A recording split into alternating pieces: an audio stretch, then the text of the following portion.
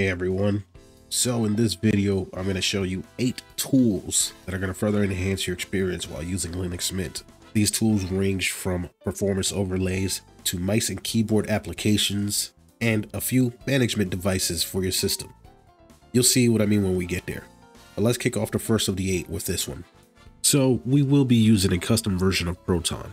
Let me take you over to Valve's GitHub page where they explain the different versions that are already within Steam. Here we have Proton Stable, Experimental, Hotfix, and Bleeding Edge. Stable is just the default version. This is the default flavor of Proton that carries version numbers next to it. It's released after extensive Q&A testing and public release candidate phase. Now, as we can see, Experimental is the flavor intended for public testing of experimental features. The games that are working with Proton Experimental, as listed in the changelogs, are tested for regression prior to the release. Hotfix, on the other hand, is a special version of Proton that contains targeted fixes for new important games. It's used when there's no time to do a proper stable or experimental release. It's intended to be short-lived and be phased out once the fix matures and is released as part of one of the other flavors. And Proton Bleeding Edge, this is the automated and untested release of Proton that happens on the experimental branch. It automatically updates to the latest development in DXVK, VKD3D Proton, DXVK NV API, and Proton's Wine. It does note, however, it can eat your game prefixes and saves. Use it at your own risk. So again, Proton is basically gathering all the necessary features needed to help Wine run these games under Linux. There are also custom versions of Proton available as well, namely Proton GE, which is amongst one of the more popular ones. Now you may ask, what is Proton GE? According to Steam Deck HQ, here we have Proton GE is a custom version of Proton that takes all the enhancements made from the newest version of Proton and its experimental versions, but adds in custom patches that either cannot be or haven't been added to the official releases of Proton yet. This custom version is maintained by Glorious Egro, which is what GE stands for, who updates it himself. Now, these packages usually have codecs that cannot be shipped with Steam's version of Proton due to licensing or other reasons. If you open up the software manager and type the word Proton, you're greeted with 2 applications here that can download these for you. Proton Up Qt and Proton Plus. I prefer Proton Plus, so let's go ahead and install this. It has the prerequisite packages it needs. It's letting you know what it's installing. And once it's done installing, when we open up the program, it's going to let us know which applications are installed on the left-hand side and which versions of custom Protons we can obtain on the right-hand side. It automatically detected that we have Steam installed, and Proton GE is at the top of the list with many other different versions of Proton to help you tinker and have older games or different types of games run on your Steam. We're going to go ahead and get the latest version, which is Proton GE 9-22. Now, once it's downloaded, if you have Steam open, you may want to close Steam so that it can refresh in the compatibility list for Steam. Once we reset Steam, we can go to the compatibility menu and select our new Proton from there. You can either have it run globally or you could do it on a per game basis.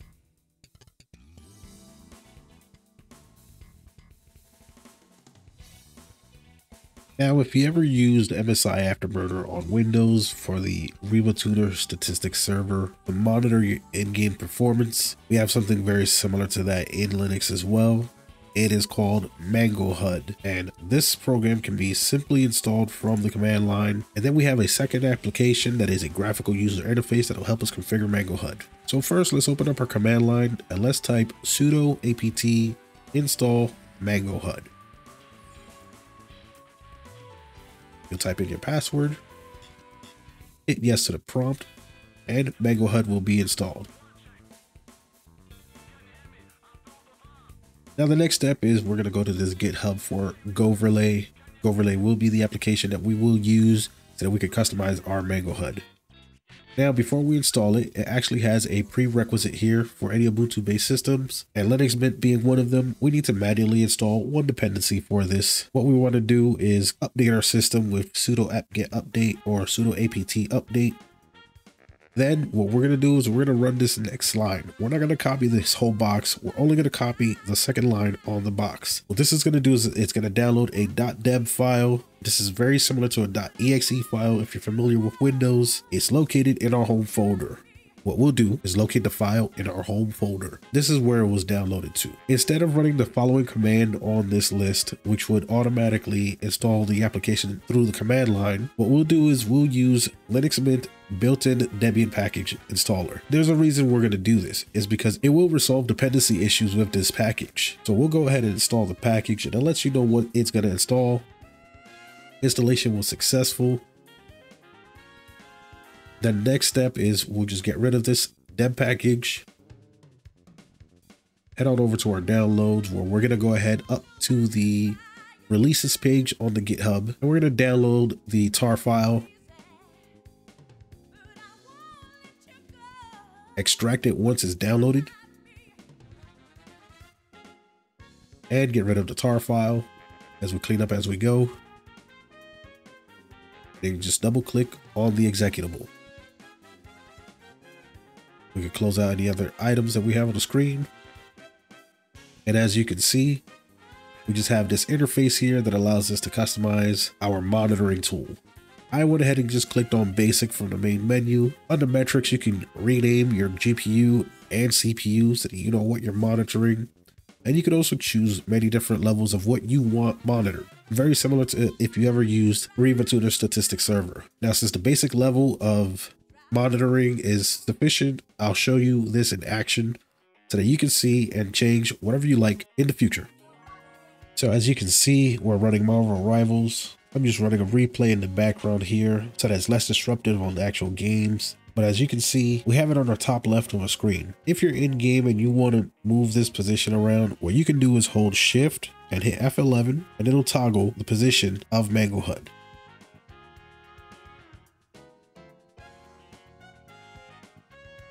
I have it on the left hand side now, so you can see all the full system stats.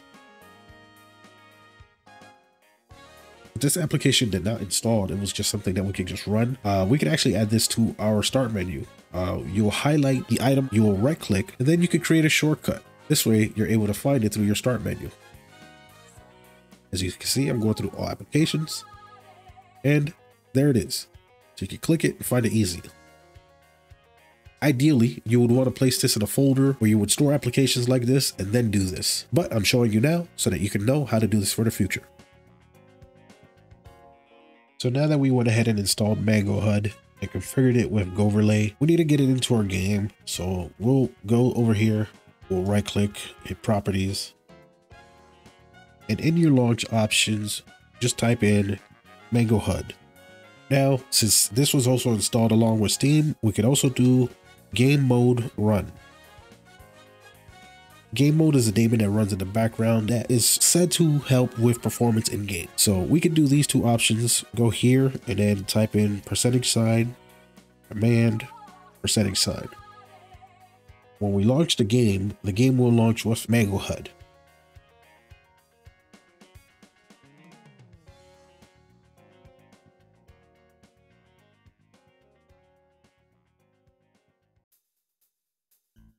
A very useful tool, and it could be a must-have, is Piper. Piper is a mouse utility. Basically, this program lets you change your DPI, assign keys to buttons, and control your LEDs, all from one software. So from our software manager, we'll type in Piper. You'll see this first one on the top left. We'll go ahead and install it. Once installed, we can go ahead and launch it.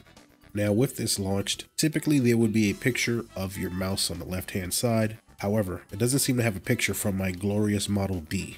And as we look around the application, the first screen we're shown, we could change our polling rate and we could change our DPI. The second screen will allow us to map our keys to the buttons on the mouse. The third screen will let you change your LEDs. I'll click here. It gives me the option to pick a color. Not only can I pick colors, I can pick whether it's a solid, cycle, or breathing, or we could just go ahead and turn it off completely. You choose whatever you like and hit apply when you're done. For those of you using Razer peripherals, OpenRazer is going to be the way to go. It is said here that OpenRazer has functionality for over 201 Razer products. This goes from keyboards to mice to headsets. Now, OpenRazer should be pretty straightforward to install. We'll go to their download page and it'll let us know as soon as we click on Ubuntu Linux Mint, basically the Ubuntu derivatives. It'll let us know that this is already integrated within Linux Mint.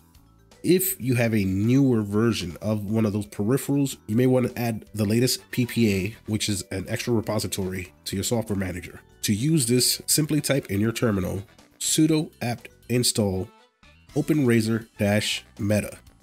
This can also be found from the software manager. You can highlight OpenRazer Meta and it'll install everything it needs. And you also have two companion applications that you can install along with this. The first one being Razer Genie and the second one being Polychromatic. Razer Genie is the one that is most recommended to install along with this so that you can adjust the functionality of your peripherals. Ckb-Next is a driver for Corsair keyboards and mice. It also has functionality for certain headphones as well. And according to their GitHub, it says this project is currently a work in progress, but it already supports much of the same functionality, including full RGB animations, and more features are coming soon. And this one is also available directly from our software manager. Just type in the search box CKB and Ckb-Next will show up. You click on it and we have here the option to install it. So these three applications should already cover a wide variety of mice, keyboards, and headsets. If you have anything that's different than the ones shown here, a quick Google search will help you find exactly what you need, because I'm sure someone out there has worked on software for it. Another important application we should have in our system is this one called GearLever. GearLever lets us manage app images. And what are app images? Well, these are all-in-one application packages. They basically run like a portable application on Windows. And the reason we're going to use this application is because many apps actually are provided in this format. So go ahead and install that. And once installing any Flatpak, you just want to go ahead and launch it. From here, you can configure it, though I like the defaults out of the box, so we're not going to do too much here. So with GearLever installed, let's go ahead and get ourselves an app image. And the first one that I can think of is one that's going to be very helpful for a lot of you out there. And this is OpenRGB. This will control RGB light sources from all over on your Linux desktop.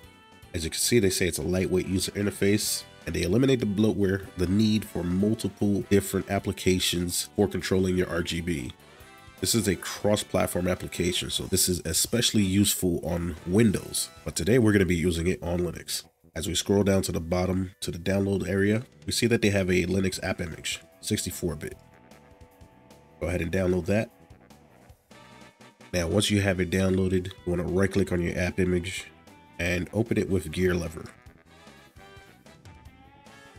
You want to unlock it, and we can move it to the app menu. Go ahead and launch it. And we have a warning here because we need to do one more thing so that OpenRGB can work flawlessly on our system. We'll click this link and we'll download their script.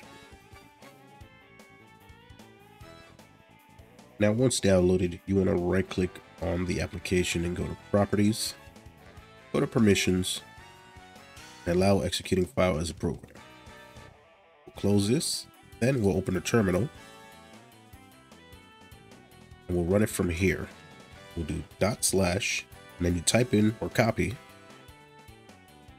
everything here,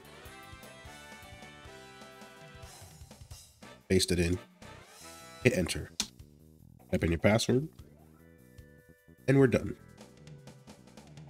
Click OK. We can close the application and then go ahead and find it again from our software list. Type in open, enter, and as you can see, reading my motherboard and it's reading my mouse. OpenRGB is now set up as an app image on your system, and we're going to do a lot more of app images in a future video as well. All right, so there you have it, everyone. 8 applications that are a must to install on Linux Mint. Hope you find everything in this video to be very helpful in setting up gaming to be your way as you have before on Windows. If you like this video, don't forget, give it a like, subscribe for more videos like this. Let me know in the comments down below which applications you're using on your Linux Mint that I didn't cover here today. Thank you for watching, and I'll catch you in the next one.